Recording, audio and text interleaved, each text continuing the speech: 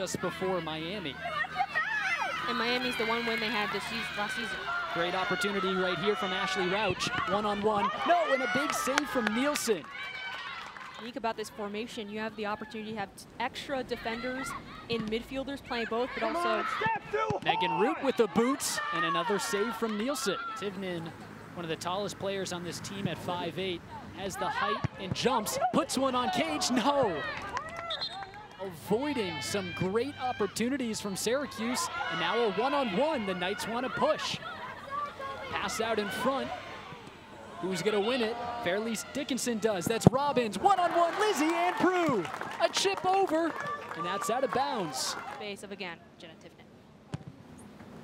This one a little lower. Out in front, opportunity. Rauch can't get a foot on it. Still on the ground, being fought for. Couple players hit the deck, and finally a whistle. It goes against Fairleigh Dickinson inside the box, so Syracuse to have an opportunity. Vunapola lines it up, puts it in the back of the net. It took 549 minutes a year ago to score, but the Orange are on the board in 2021 from Telly Vunapola.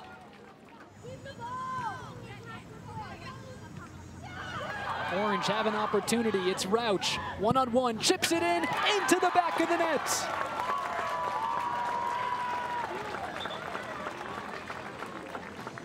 The Orange extend their lead on the foot of the freshman. Ashley Rauch scores her first collegiate goal, and that's why she's described as a weapon. Well, Syracuse starts the 2021 season with a bang. A 2-0 win over Fairleigh Dickinson, and its first win at home since October 2019.